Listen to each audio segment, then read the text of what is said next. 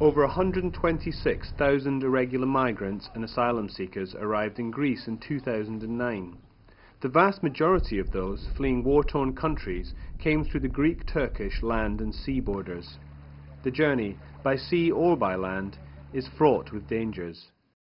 But on arrival, their ordeal is only just beginning. اللحظات الصعبة جدا جدا لما نفوتنا النهر، يعني احنا اللي بنعرف نسبح تعدينا الموت، يعني شفنا الموت بعينينا، بس لولا احنا بنعرف نسبح ما طلعنا. اللي ما بيعرفوا يسبحوا في منهم ماتوا وغرقوا وخدهم النهر. Individuals are arrested and issued with deportation orders. They can then, by law, be locked up for 6 months waiting for a decision.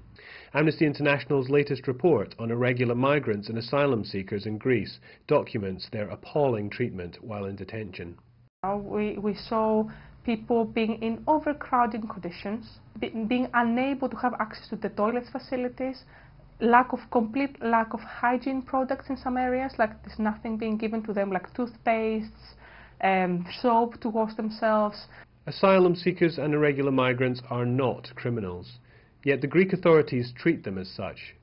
Unaccompanied children are often detained with adults, illegal under international law.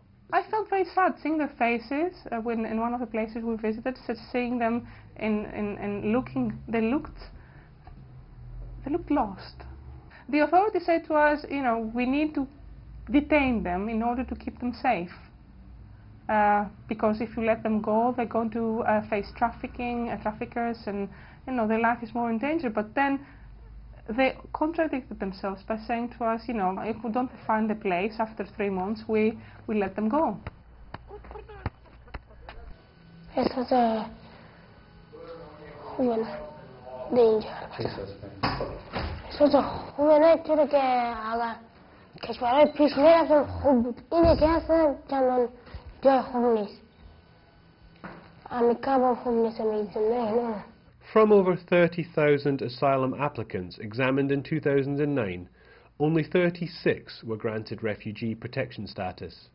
Many don't even apply for asylum for fear of prolonged detention. The thousands who are refused asylum find themselves in limbo, living on the streets. They are desperate to leave Greece and in constant fear of being rearrested. dhaawacyaana la ku gaarsiiyey meeshaas dhaawacaas oo hadda igu yaala dhabarka oo tuurana la ku dhuftay inta duudka meeshaas tuuri waaye. There is a proposal to move the process of asylum applications from the police to a new authority to screen detainees properly and to restore the right to appeal decisions, giving hundreds a chance at being granted asylum. The plans have good intentions, but we have to go and see how they're implemented in practice. Detention should not be used as a mechanism to control migration. And furthermore, it shouldn't be used as a control measure to deter people who want to seek protection, to apply for this protection.